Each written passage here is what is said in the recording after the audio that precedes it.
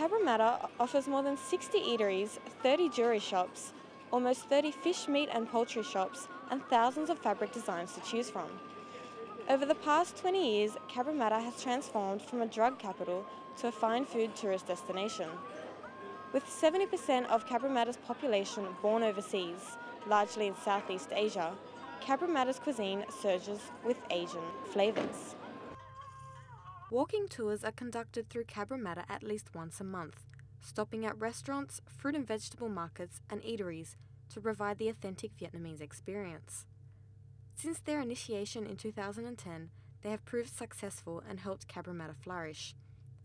However, it is not only tourists who benefit, but also the local Vietnamese immigrants as they interact in a comfortable environment.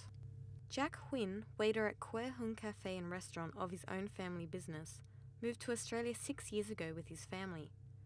Working in his restaurant gives him the chance to share his own food experience and interact comfortably with his customers. I find here we have some of the dishes that I was brought up with in my childhood. I used to eat before school, my favourite dishes. Yeah.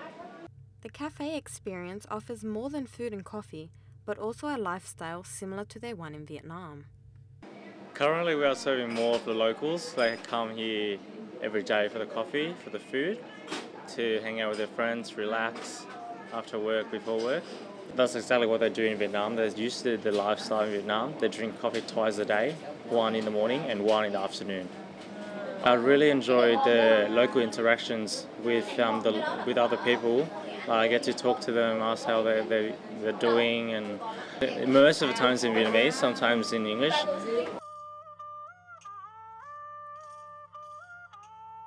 The Mayor of Fairfield City Council, Frank Carboni, believes that food is central to the success of what Cabramatta is today and helps the understanding grow between different cultures.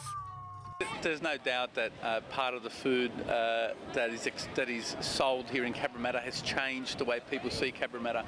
It's really expressed the culture of our city, and there's no better way to do it than through the tummy, if you will. People also get a better acknowledgement and a better understanding of different people's cultures. So I think that food is central to part of the success to what Cabramatta is today. As part of Good Food Month in October, many local restaurants in Cabramatta employed the Signature Dish campaign to help both tourists and locals in Cabramatta benefit from their food experience. Nguyen Chun, spokesperson for Hung Tzu Vietnamese restaurant, has lived in Australia for 3 years and explains the relevance of their spring roll signature dish. We have a lot of kind of food here, like pho and rice noodle and paper stock, but our signature dish is spring roll. My boss chose that as a signature dish because it have a reason. You can eat the spring roll during cold weather or hot weather. It's flexible. Yeah. Cabramatta's food and tourism success can be largely contributed to the popularity of online blogs, from the likes of former councillor and current food blogger Tang Nho and the author of the I Heart Cabramatta blog, Anna Wong. The online community established by them encourages visitors to the area. There was a family the other day that came and they mentioned that they're all the way from the North Shore. They came here just for the food. They love Vietnamese food and they came here just for it. I think we're very lucky. We've got such a diverse culture, and that has come out in the success of our businesses through the many restaurants that we have. We have such a large variety of food that really brings a lot of people to Cabramatta, both in tourism and in many other forms.